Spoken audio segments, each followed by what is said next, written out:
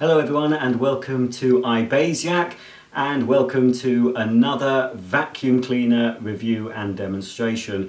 Well, it's been at least 2 minutes since my last one, so I thought it was high time I gave you another review. While you may have seen me unbox this cheapo bagless Goblin upright vacuum cleaner from Asda, well, now it's time to put this machine through its paces. Is the very cheap price reflected in poor performance? Well, by the end of this video we'll know all about it. Here it is. It's extremely lightweight, bagless of course, as most vacuum cleaners are nowadays, unfortunately. But anyway, most people want bagless, and this is a bagless cleaner. The flex doesn't want to stay put, but anyway, as you can see, it's very, very light. Now you'll see very similar machines to this under the Argos Value brand. I've also seen an almost identical cleaner in Sainsbury's as their basic upright vacuum. You can get it as a Tesco basic cleaner, although the Tesco one, it's more or less the same really from the bag downwards, but it does have a metal handle, the one I've seen on Tesco's online store. In the USA you can get, again, very, very similar machine called the Black Decker Air Swivel. But I think all the machines should perform more or less the same. They just vary slightly in the features and the tools. This only comes with one 2-in-1 crevice tool. I believe the Tesco one has a 3-in-1 tool. And even the Black Decker one, I think you can get one with a turbo nozzle. So anyway, this is the basic Goblin bagless upright cleaner from Asda. So without any further ado, I'll take you on a quick tour of the machine, and then I'll put down some pet hair. We'll see how good it is at removing pet hair first, then some general dirt, and then I'll see how effective it is on hard floors. And finally, we'll see how far the attached stretchable hose will reach up a standard flight of stairs. Before I tackle this very hairy rug with the Goblin upright cleaner, I'll just show you the machine in a bit more detail. Starting at the bottom of the machine, we've got the cleaning head that does all the work on your carpets. You can see it's clear, so you can see when it gets blocked up, if it does, or if there's a load of hairs wrapped round, you can see them visually, so you can clean them out. Underneath, you can see the brushes. If I recline the machine, so it's just a regular set of fairly stiff, shortish brushes that are designed to clean the carpets. Not hard floors. I'll show you what you need for hard floors. In fact, while I'm in this vicinity, I'll show you the adapter that you need. This is for hard floor use only. Goblin don't recommend using the machine on hard floors with the brush in contact with your floor. You have to put on this little plate here, just clips on to the bottom, and then that's suitable for hard floor cleaning. Of course, later on in the demo I'll be showing you how well this performs on hard floors. This Goblin upright has 2 large rear wheels at the back of the machine, and they're quite good actually. I'm quite impressed with these. They're quite wide, and they also have a rubber tread on them, which enables you to clean over hard floors without slipping and sliding all over the place. And they're not a hard plastic like so many budget cleaners. You do have this softer tyre, which I think is a nice little feature to have on such a cheap vacuum. It's got air swivel technology. To recline the handle, you just pop your foot on the little symbol of a foot just on the cleaning head, and then recline the machine to the operating position. And as you can see, it will swivel about quite easily. It's very light and easy to push, even easier when it's switched on. And that will keep happening. While that's happened, I'll show you what is fitted to the flex in order for that not to happen. Whoops! Stand upright, it's not going well so far. This little clip here is designed, and it did work at first, it is designed to hold the flex together so it doesn't keep coming undone. But it seems to have lost, and I haven't used this machine properly yet, it seems to have lost its grip, unfortunately. That will fall off again. While I'm on the back of the machine, this is where the cord is stored. At the top there's a hook, you turn that down to release all the cable in one go. You'll see that the cable exits from the bottom of the machine to prevent you tripping over that all the time. Right at the top here, move it that way, right at the top here, at the back of the handle, there's a little hook which is designed to take the mains cord. Just clip it into there so that keeps it out of harm's way. Well, as you can see, it's a bagless unit with quite a large clear bin. To remove the bin, there's a little red catch on the top, and you've got a handle for the bin. That handle also forms the carry handle for the whole machine itself. Take it outside to the bin and release the catch at the bottom, shake it and let the dirt fall out, and then just close the bottom again. There is a filter on the top. You must keep them clean for maximum efficiency. There's another catch here, and inside you'll find a dual layer filter. You've got a spongy filter here and then a fabric filter here. Both are washable. Rinse them underwater, give them a good shake, let them dry for 24 hours or so until you put them back in the cleaner. You've also got this cyclonic part. It's just a single cyclone cleaner, this. You can wash that under running water or hot soapy water. Again, make sure it is 100% dry before popping it back.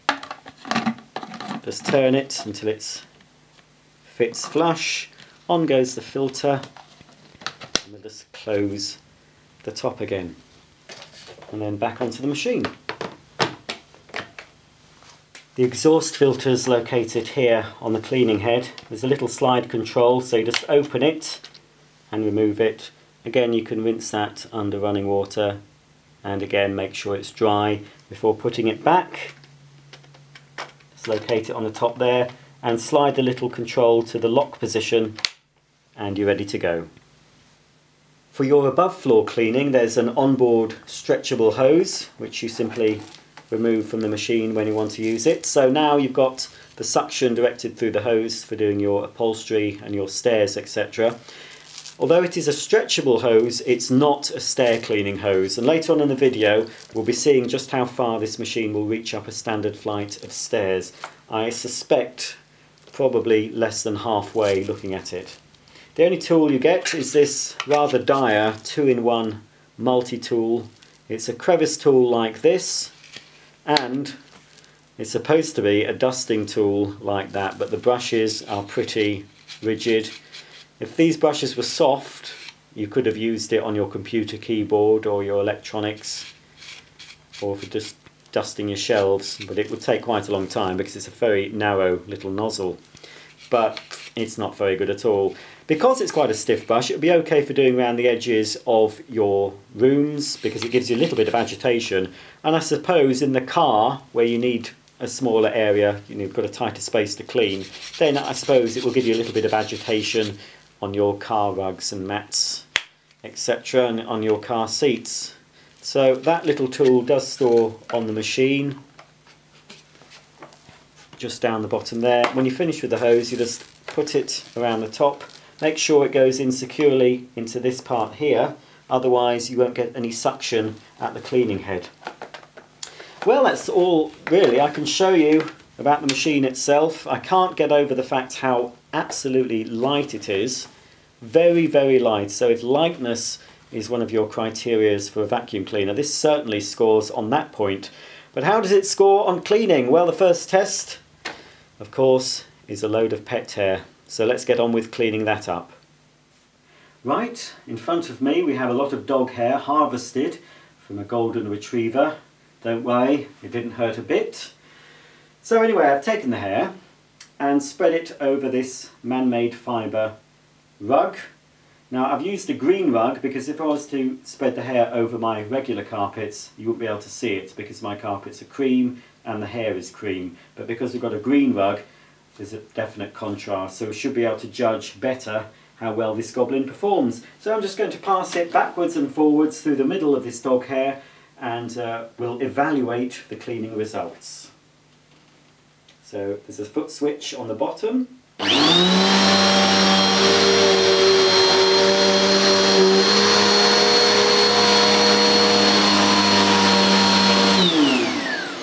Now that is pretty impressive. Wow. This is the first time I've used this machine properly. So I'm seeing this for the first time. Now obviously, here is what I call my line of shame, which you'll find the vast majority of vacuum cleaners that need a belt, which are most upright cleaners, even powerhead vacuums and turbo brushes have a belt. It's left an uncleaned part because underneath,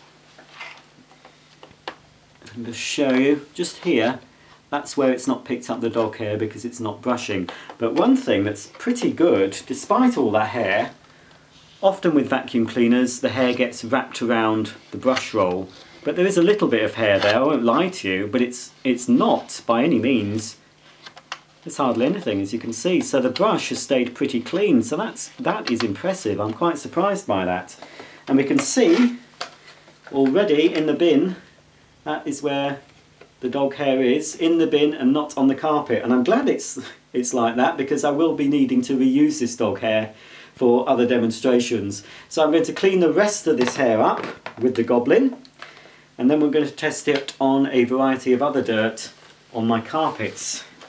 But I'm pretty impressed with that, and it's very easy to push and not as noisy as I was expecting it to be. I must say that the foot operated on-off switch is a little bit awkward in its location. I didn't show you that in my introduction. There we go, it's just here at the bottom. Let's clean the rest of this mess up.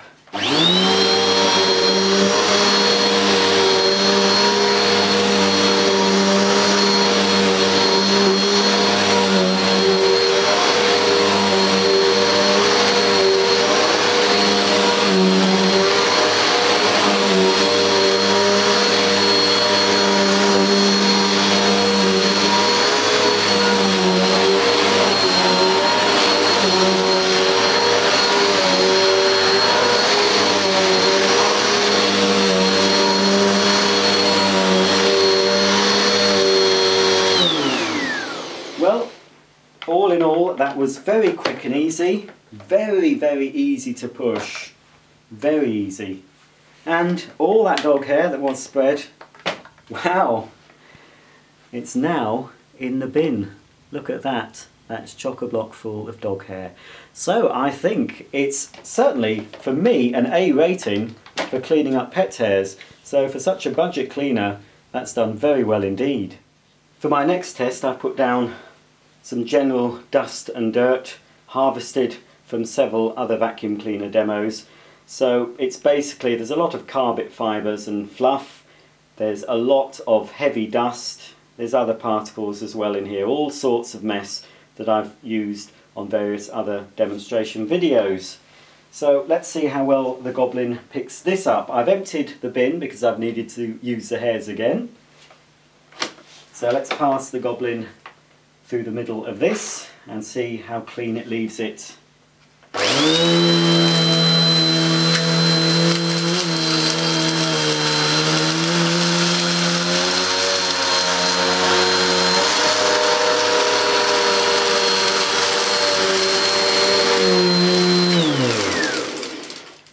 Well, for such a cheap vacuum cleaner, that is pretty good. It's not, again, it's not perfect because it's left, naturally it's left a slightly uncleaned line here where we have the belt guard.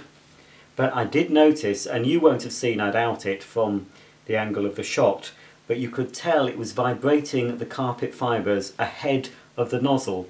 Vacuum cleaners that have brushes, in the old days we had this famous slogan, it beats as it sweeps as it cleans. In fact, that's what iBasiac, my channel name, stands for.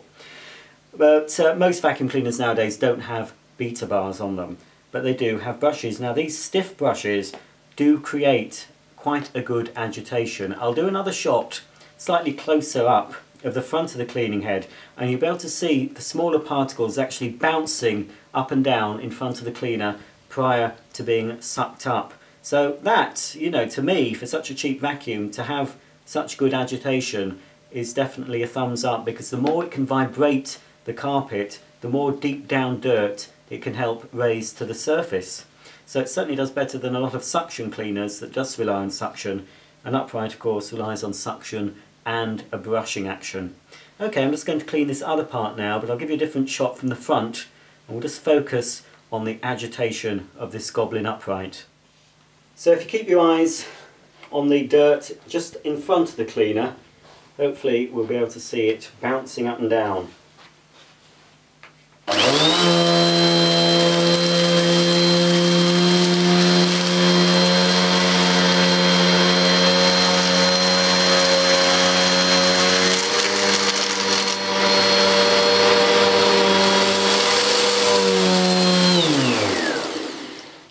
Well, not sure how well you could see that, but if you couldn't see that, take my word for it, it does actually agitate the fibres very well. Okay, I've got a little bit more dirt to clean up, so I'll finish the job and then it's off into the kitchen to see how well this cleaner picks up on hard floors.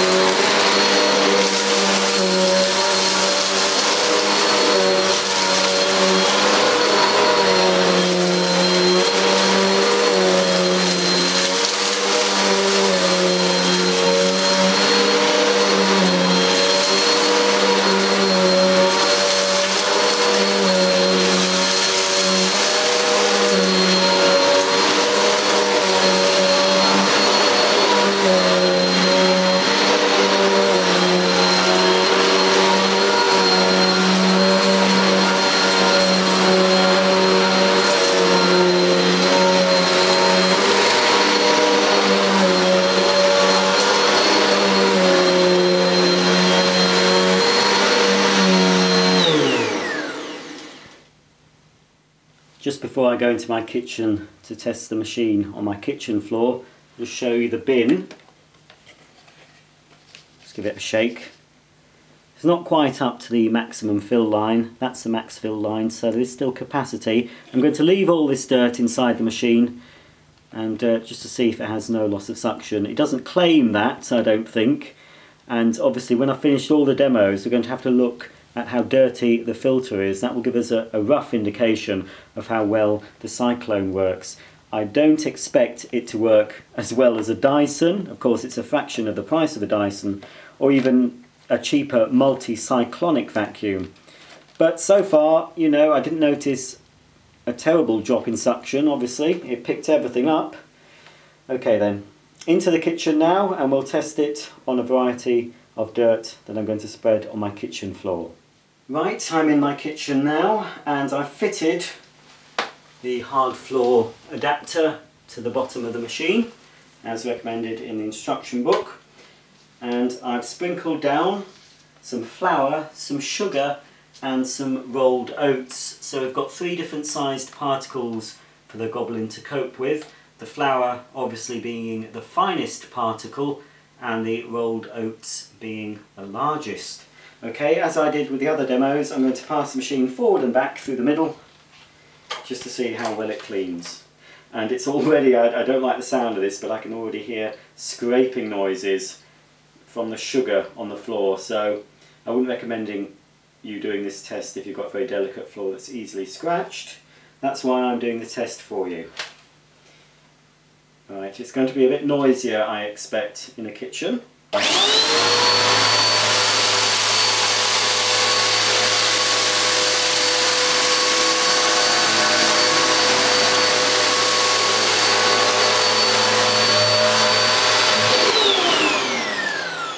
Wow. Wow. I was not expecting that. It's not perfect, as you can see. It's left some of the flour. If I go over that a couple more times, it probably will pick it up. Now the fact is, because I put the adapter on, it didn't scatter a lot of the dirt. If I was to use this machine without the adapter, I expect a lot of the larger particles especially will just be pushed behind the clean head. In fact, we might as well try it. I'm not too precious about this floor, it's due for replacement soon, so if I cause any damage, it won't really matter. Let's just take the nozzle off if I can. It's a little bit tricky. I don't want to break anything. It does feel quite fragile, to be honest. Okay, let's see how it does without the hard floor adapter. Now obviously the brush will now be in contact with the floor.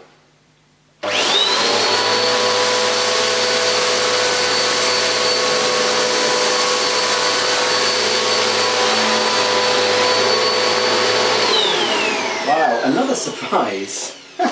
Now, there was a little bit of scattering, but for some reason instead of scattering behind the machine like a lot of cleaners, it seemed to scatter some of the dirt to the side, but it picked most of it up. I'm surprised, but as I say, unless your floor is very hard wearing, it's probably best to fit this adapter. Well, so far I've been very impressed. This machine only cost me £35 from Asda.com when it was on rollback. You'll have to check Asda for the current price because it might go back up, but for £35 it's an absolute bargain, absolute bargain. As you can see, we're pretty full. I'm going to check on the filter in a minute, but before I do,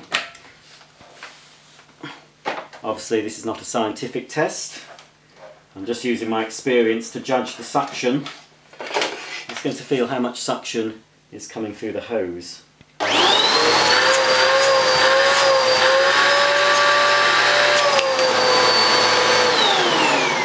Well, to be honest, from when it was empty I don't really detect any noticeable drop in the suction, considering it's not up to the full line yet, but it is pretty full. That is very impressive. Well, I'm at the bottom of my stairs to see just how far the stretch hose will reach on this Goblin upright. It doesn't claim to clean stairs, it doesn't have a stair cleaning hose, so it's not going to reach anywhere near the 13 steps of a standard UK flight of stairs. But we'll see how far it reaches. So I'll just take the hose off.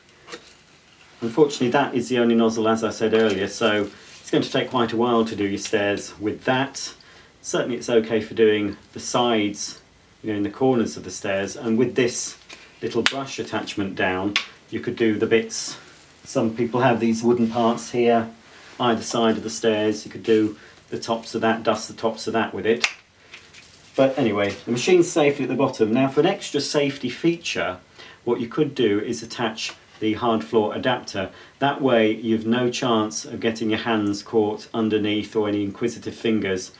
It's harder for them to get them underneath to cause them any damage. Okay, with the machine at the bottom, I'm just going to count how many stairs I can reach. 1, 2, 3, 4, 5, 6.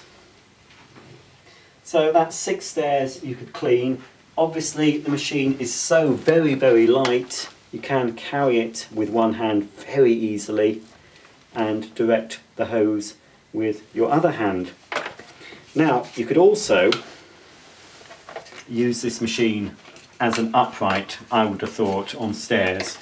I would just test that theory. Even in the old days, the old Hoover Junior that some of you may recognise, in the instruction for that it does show you how to clean stairs with it in the upright mode by grasping it at the lower part of the handle. So with this machine I think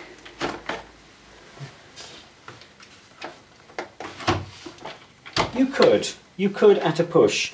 Now if you hold it here